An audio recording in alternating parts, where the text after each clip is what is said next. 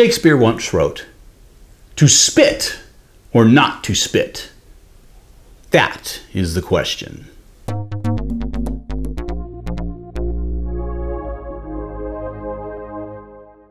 Howdy, I'm Andy Lee with Family History Fanatics, and this is an episode of a segment of DNA. Today, I want to talk about whether or not you should get tested. My personal advice is yes, everyone should. But that'd be too easy.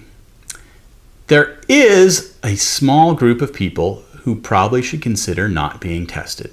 Now, what do I mean by that? Well, first off, DNA is a record. It's a record of our relationships. And unlike a paper record, DNA doesn't lie. If it says you're related to somebody, you're related to them.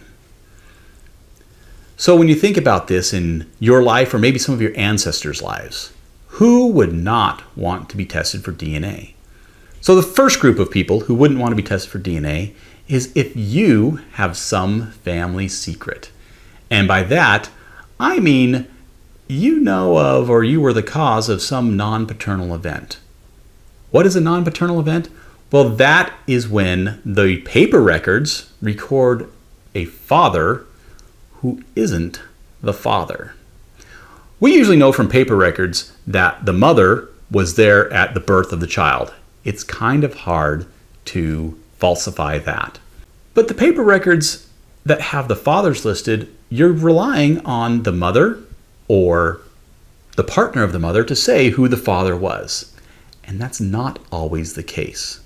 The second group of people who might not want to be tested is sperm donors or egg donors who wanted to remain anonymous. Now, why would that be?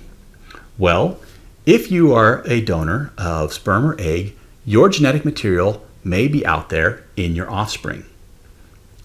And DNA is going to tell them exactly who their parent is. In fact, even with the non-paternal events, even with the family secrets, DNA is going to tell you the relationships you have with other people that have been tested. Now, while you may fit into one of these two groups that I recommend you don't be tested, recognize that you can't control the decisions of other people, and so they may be tested. What do I mean by this? Well, let's say that you have a family secret, and so you don't want to be tested, and you're not.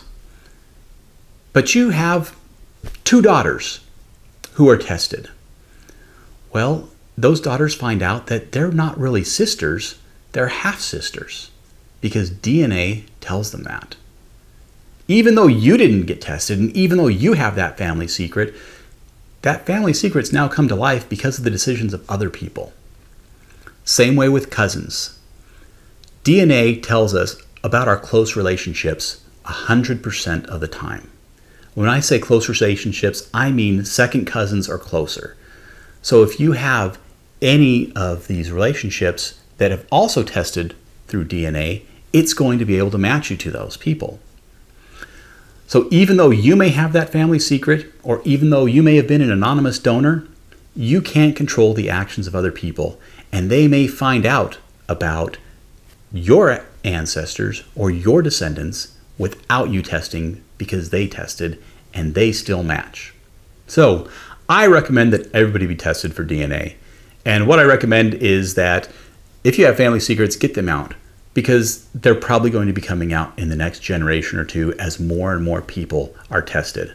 If you wanted to be an anonymous donor, recognize that now with DNA testing, there's really no guarantee of anonymity.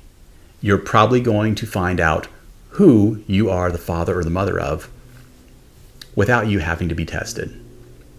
If you have questions about whether or not you should test, put it in the comments below, and I'll give you my opinion.